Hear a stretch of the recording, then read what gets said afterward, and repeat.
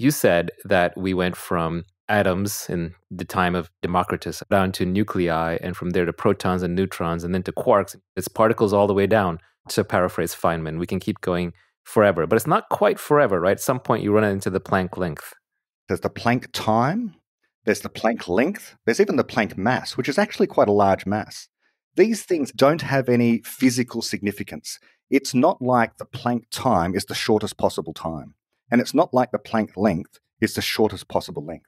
The reason for that is because these Planck things are part of quantum theory. But length is not described by quantum theory. It's described by the general theory of relativity. And in that theory, space is infinitely divisible. There is no smallest possible length or time. This illuminates an ancient tension between the discrete and the continuous, because quantum theory seems to suggest that things are discrete. For example, there's a smallest possible particle of gold, the gold atom. There's a smallest possible particle of electricity, the electron. There's a smallest possible particle of light, the photon. In quantum theory, we have this idea of discreteness, that there is a smallest possible thing from which everything else is built. But in general relativity, the idea is the opposite.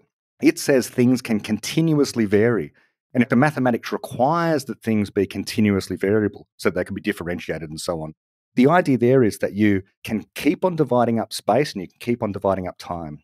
So physicists understand that there is this contradiction at the deepest level of our most foundational explanations in physics.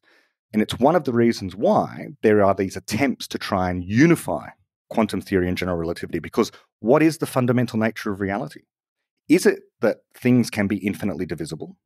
Or is it that we must stop somewhere or other?